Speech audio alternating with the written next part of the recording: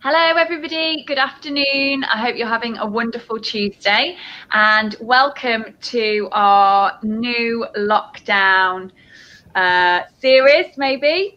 So this time in lockdown we are doing something called our stories.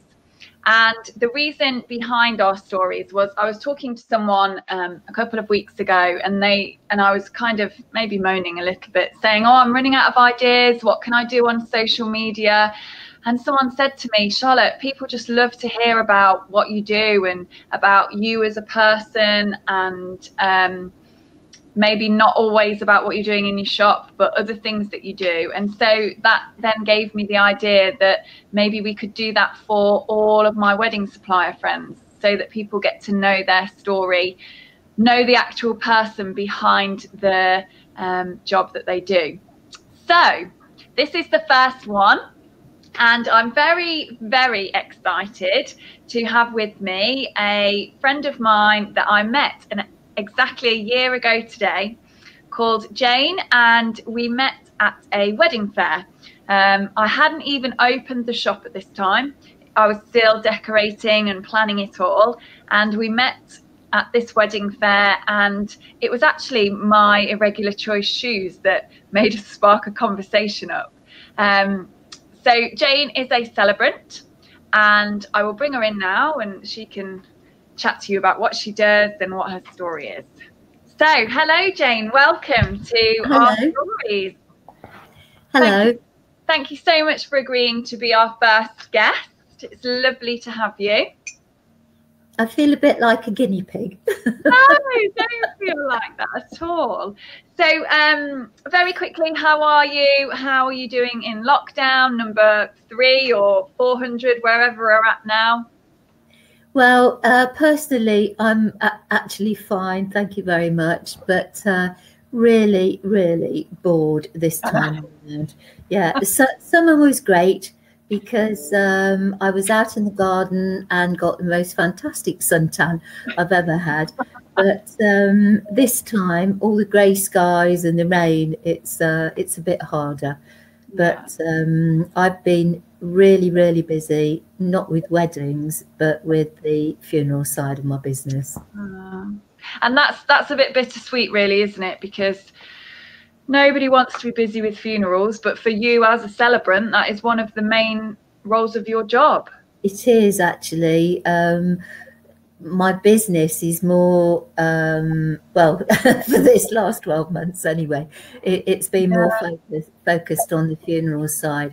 But on the upside, I get to meet some absolutely fabulous families, and to be able to help families say goodbye is very, very rewarding.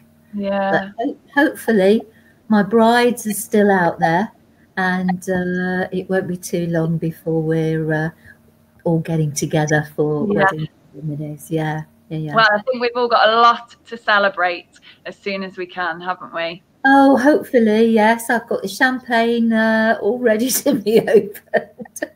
As soon as we get let out, yeah. My passport is covered in cobwebs at the moment. Oh, don't. I think we're all longing for a holiday, aren't we? Absolutely, yeah.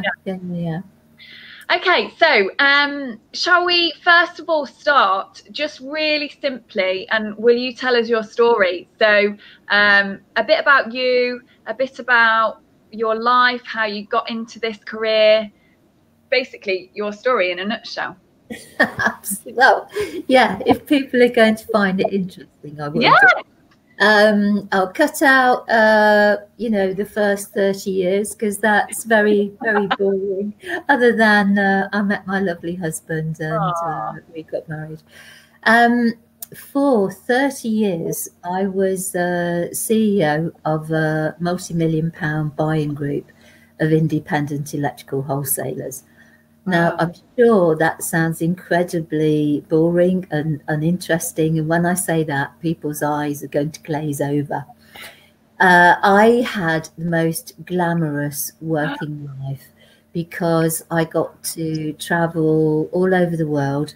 I organised conferences in Canada, Dubai, every European city you can think of in between.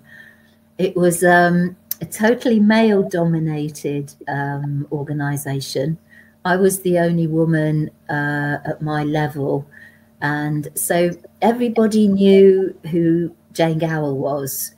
And I would go to lots and lots of business dinners each year, and you would see rows and rows of men all wearing DJs, black tie, etc. And I would get introduced to people, and because of who I was, and they wanted to sell their products to my members, the electrical wholesalers, they all remembered me. And I would see them 6 months later, and they'd come up to me and they'd say, "Jane, hi, how are you?" etc. And I had no idea who they were. If they were particularly very nice, he's very nice, you would remember them. Or if they were particularly obnoxious, or, you would probably remember them. And for 30 years, I got away with saying, "Hello, darling, how are you?" I love it. The guys used to say, "Oh, hello, mate," but I couldn't say hello, mate. So I got away with saying hello, darling, for about 30 years. I got to be president of the European Association that we joined, first woman president, first non-wholesaler president. So it really was a very glamorous life. And I decided that, having organised all those conferences, I would like to get into wedding planning. So the plan was that I would work 3 days a week for the company and the rest of the week for myself. It's great in theory, but in practice, it doesn't work, because the phone would ring at 5 o'clock on a Wednesday night, someone with a problem. You can't say to them, "Oh, well, I can't do anything because I'm off now till Monday morning." So it ended up that I was still working 5 days a week. So I bit the bullet and said, right, that's it. I will retire, in inverted commas, and go and work for myself. And I tried really, really hard to get into the wedding planning market. And I'm sure you're going to have other guests later in the week or in this series which will tell you how they did it. I couldn't do it. Hotels didn't want to know, or venues. They said, "No, we've got our own wedding team," etc., etc. I spent a fortune on advertising in wedding magazines. And a friend said to me one day, "Why don't you look at becoming a registrar?" So I investigated that, but the commitment that it needed was sort of 6 days a week whenever they wanted you, which wasn't really going to work for me. So having trawled the internet, I came across celebrants and thought, that's maybe a better way of doing it, actually creating the wedding ceremonies themselves for brides. Investigated it and came across a training organisation called FOIC, Fellowship of Independent Celebrants, and they offered an NOCN course, which there was a qualification to do.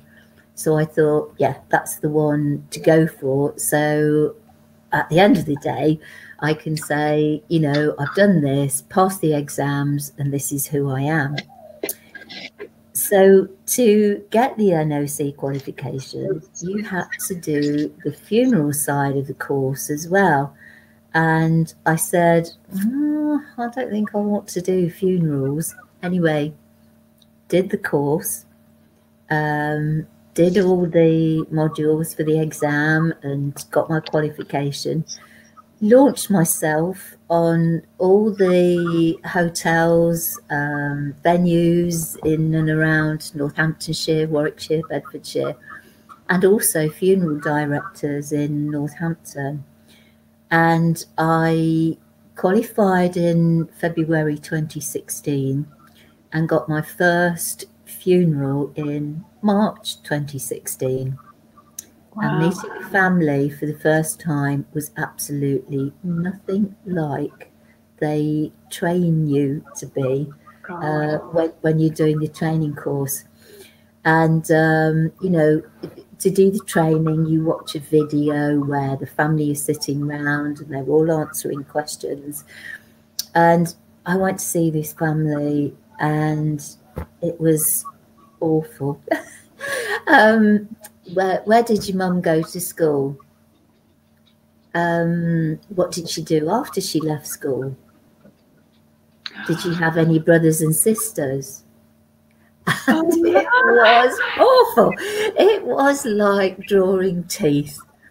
Anyway, managed to get some information, padded out the ceremony with what would have been happening in the world when the lady was X years old and what might have happened. And funeral director said, that was great, well done. So since then, I've worked for several funeral directors in Northamptonshire, and I've done over 300 funerals now. I think most weddings I did in 1 year was 10.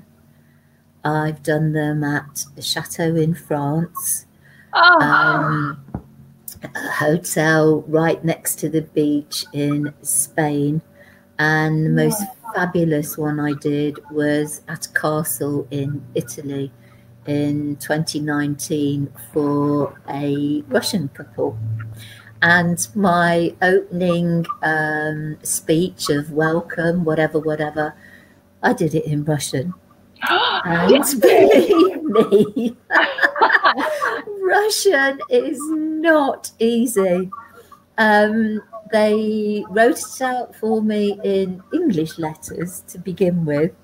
And even when it's in English, the pronunciation of the letters isn't the same as it is in Russian. So the bride very slowly said each word for me phonetically, and I wrote it all down phonetically, and that was how I was able to deliver it. I think the only word I can remember is spasiba, which is thank you. Oh, that sounds amazing. Because I had to do it because half the guests were Russian and non-English speaking. So we translated the whole of the ceremony for them. But everyone applauded at the end of my attempt at Russian.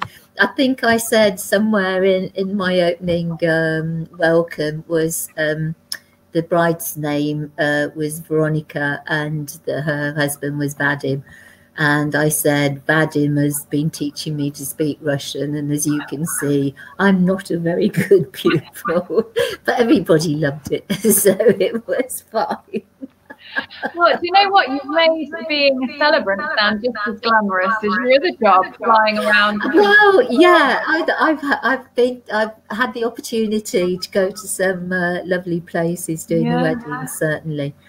But one funny thing I must tell you, I spoke to I've had the opportunity to speak to 2 or 3 ladies groups, but this was at a wedding. Sorry.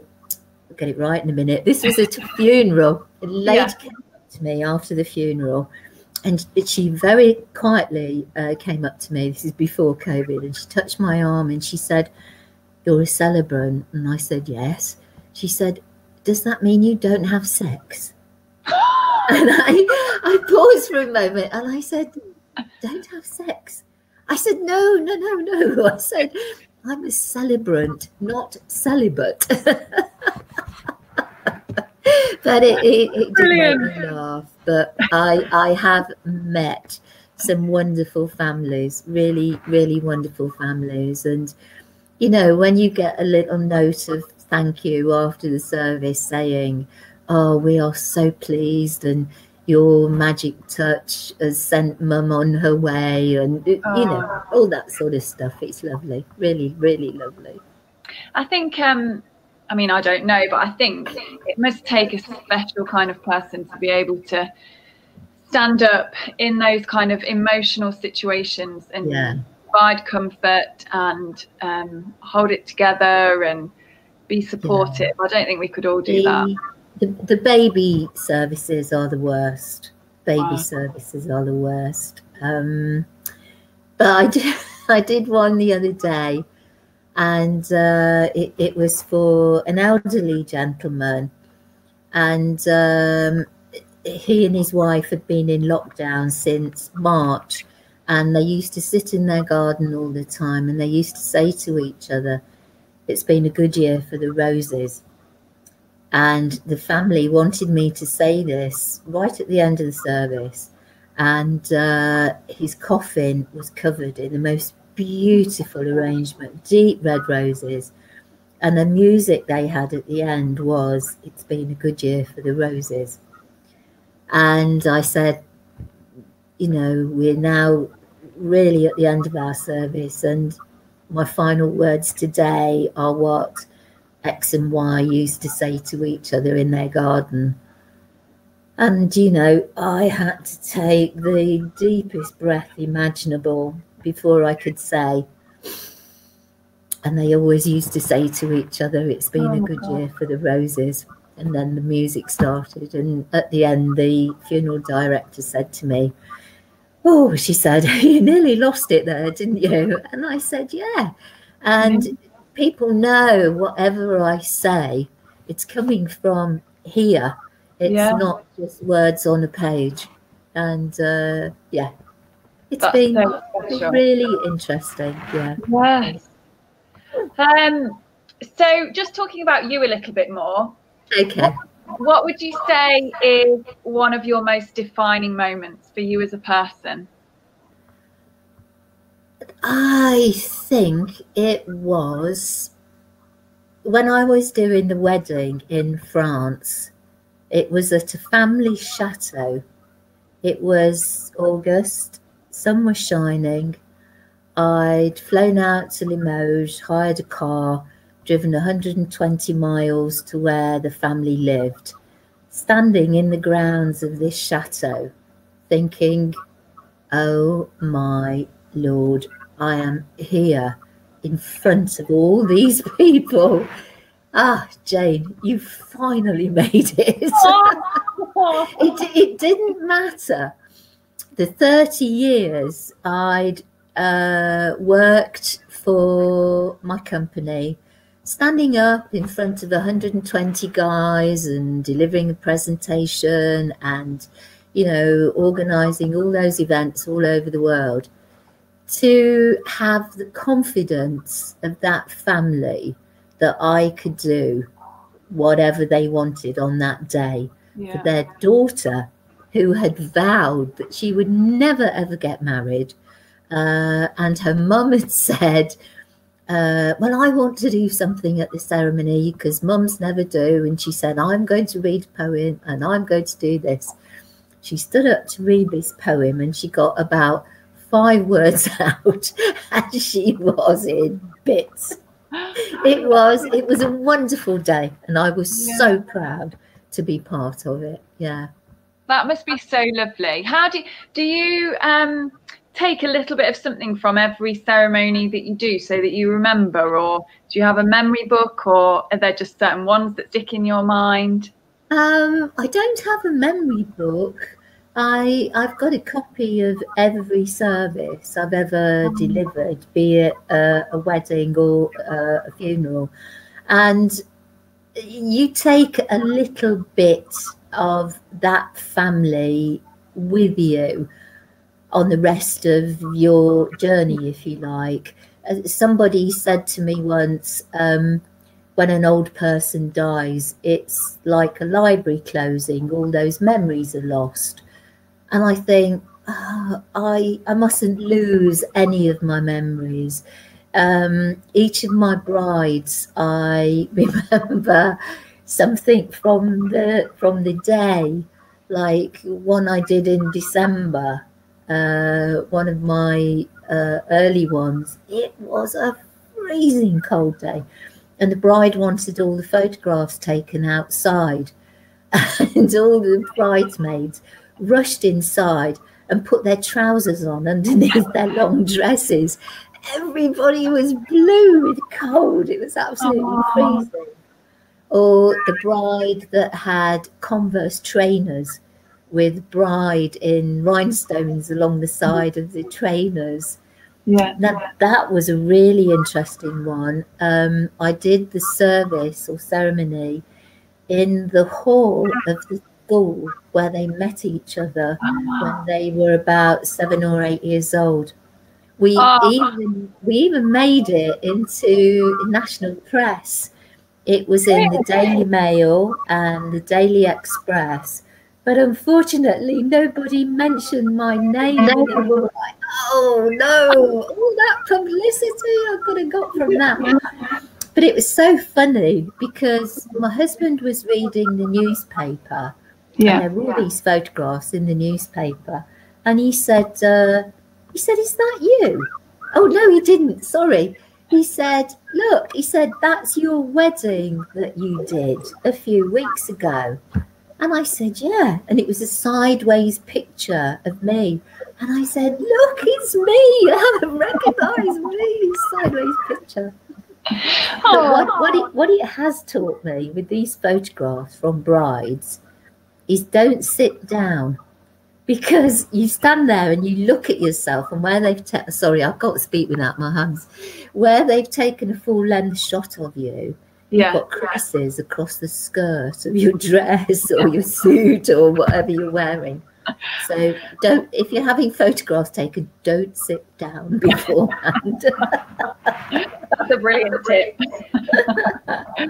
So for any maybe potential brides out there, what is the most important thing we should know about you? So Jane, not necessarily Jane as the celebrant, just Jane. Well, I hope from this clip, this film, people will see what a sense of humour I've got, and my sense of empathy, and getting to know you. Your wedding is all about you. Your mum-in-law, your aunts and uncles, they can have as much input as you like, but the day is about you. Whatever you want to do, whatever you want me to say on your behalf, I take on board, and you get what I always call director's cut on the final ceremony. The words that I say will be written for you, approved by you, changed or altered or added to by you. Your day. I know it's a trite saying, your day, your way, but it really, really is. At the end of the day, it's all about you. I think it has to be, doesn't it? It's I think that would be one of the biggest regrets. If you don't do exactly what you want to do, you'll always wish that you did. Absolutely, yeah. You can change your, you can agonize for hours about the cake, about the colour of the napkins, about the seating plan. But the most important part of that day is going to be that half an hour or 45-minute ceremony where you are standing in front of the man you love, the girl you love, whoever you decide to make that commitment to for the rest of your life. Those words that you're going to exchange with each other in that little short time span are the most important part of the whole day. Yeah, definitely. It's so special, and all of those people, once they're there in that room with you, whether they've had an input or not, it kind of goes to the back of everybody's minds, doesn't it? It's just special what is happening. Yeah, they're focused on you for that half an hour. You are the centre of the universe. It's all about you. Yeah. Which is what it's supposed to be. Which is what it's supposed to be. Yeah, absolutely. Yeah. Absolutely. Just going to say hello to Louise. She's watching at the moment, and also to Steve. He said hello to the both of us and telling us that he's watching now. So hello to everybody that's watching. Okay. I've just got a few more questions, if that's okay. Please go ahead. I've rabbited on far too long. No, don't be daft. It's so interesting. Now, I know we spoke about this one before we went live, and it's slim pickings on the options for the answer. But what is the best thing that's happened to you in 2020? I'm going to sound incredibly shallow, and I do apologise in advance. It was getting my hair cut at the end of the first lockdown. There have been so many disappointments this year. Holidays cancelled, weddings cancelled. Yeah, really, there is no defining moment in 2020 for me, really. Honestly, hand on heart, I really cannot justify that in any way, shape or form. You know what though, Jane? Getting your hair done is a massive win, because you are so glamorous that No. you must have felt like a new woman when you came out of that hair. Oh, I did. I had hair down to my shoulders. White hair in my father's side of the family. People started to go white when they were about 30. So if you want to buy shares in L'Oreal this time, go and do it, because their root touch-up will be coming into its own in the next few weeks, I'm sure. I know. We're all in the same boat though, aren't we? Oh, gosh, it's the worst thing. Sorry, I'm just also going to say hello to Heather from Sash and Veil. She says she's really enjoying this. Jane is so interesting. Oh, thank you. Really Thanks, Heather. Of you. Thank you. So let's just ask a few trivial questions, I suppose, now. Okay. What book are you reading at the moment? At the moment, I'm reading Secrets of the Savoy. Oh. It was a Christmas gift. It's all about how Richard D'Oyly Carte started the D'Oyly Carte Opera Company. He built the Savoy Theatre so he could put on productions there. And then he built the Savoy Hotel next door, which was originally for theatre guests and artists. But he made it the most deluxe hotel in the world. And of course, anybody that's ever had lunch at the Savoy or bought a drink in the American bar will know it's also one of the most expensive hotels in the world. So that's what I'm reading at the moment. And is it good? Would you recommend it? I would, yes. I would, yeah. Okay. And what is your favourite box set? Oh, well, having got Netflix on the day that lockdown started on the 23rd of March, I've watched loads of things. I watched Suits, actually, which had Meghan Markle in. So I watched the whole of that series. I'm watching Billions at the moment with Damian Lewis in. I've just started the last series, so I'm absolutely glued to that. I have to admit, I don't understand a lot of it. You know, they're buying shorts and buying shares and selling shares, and but it's that's great fun. But I loved Bridgerton. Anybody that hasn't seen it, I can recommend it. 10 out of 10. It's a bit naughty. There's a lot of sex scenes. The costumes are out of this world. Are they? But Regé Jean Page, the guy that plays the Duke, Oh my goodness, he could knock on my door any day. He's absolutely gorgeous. Oh, I have to watch it now. Yeah, really, really good. Amazing. Okay. Hi to Anne's Angels. Not sure who that is, but hello. I don't know if you know them, Jane. No, I don't. No. Well, thank you for watching. Hello. So can we just finish, please? Can you give us your best piece of advice? And this isn't necessarily about weddings. This is maybe your piece of advice that you give to everyone about life in general. Talk to people. Listen. When we had the first lockdown and we had to queue at the supermarket, I used to say hello to whoever was standing in the queue next to me. You can never stop learning. It doesn't matter whether you're 17 or 70.